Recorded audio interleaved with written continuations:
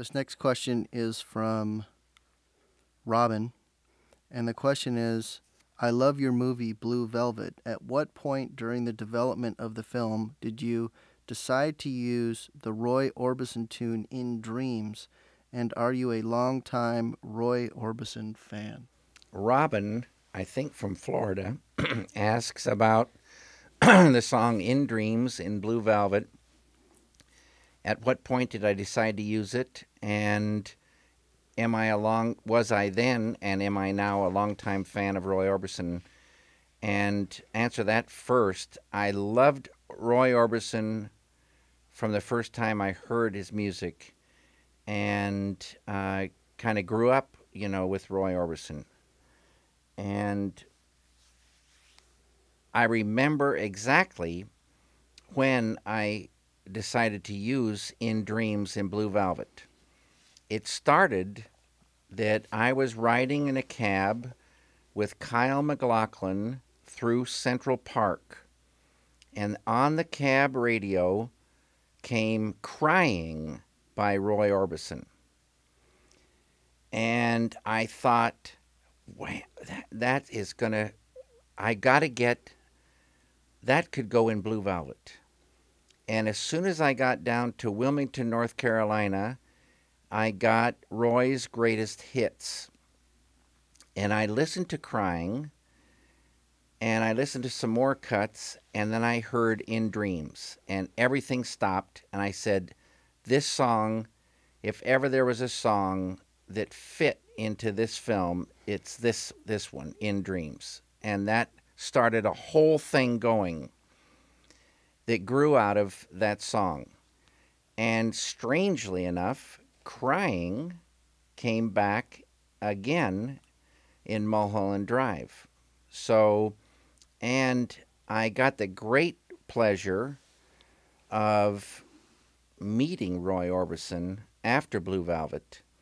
And if we're telling stories, that song In Dreams meant a huge amount to Roy, the lyrics and that song. And when he first saw Blue Velvet, he hated it. And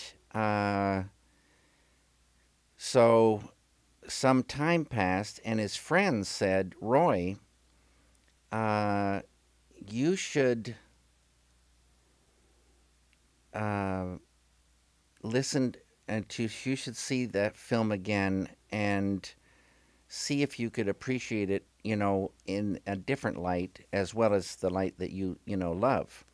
And Roy, it's the kind of guy he was. He went and saw it again, and he saw it differently and really loved it.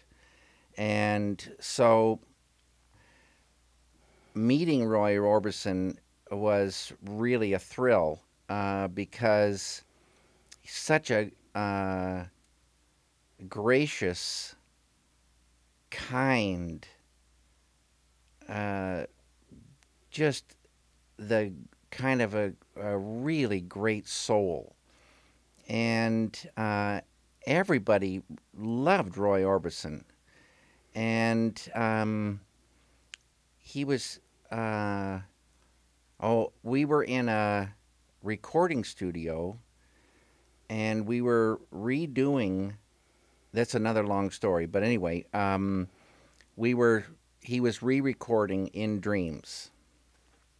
And so at around 5:30 or so, I kind of whispered to the engineer if there was a room I could go to and be private. And because I was going to go meditate. And the engineer says, sure, and was ready to take me to this room. And Barbara Orbison came over to me and she said, what are you doing? And I said, well, I'm going to go do my meditation. And she said, what type of meditation do you do? And I said, transcendental meditation. And she said, Roy and I do transcendental meditation. We're going with you. So I got to meditate with them, and I got to meditate with the great Roy Orbison.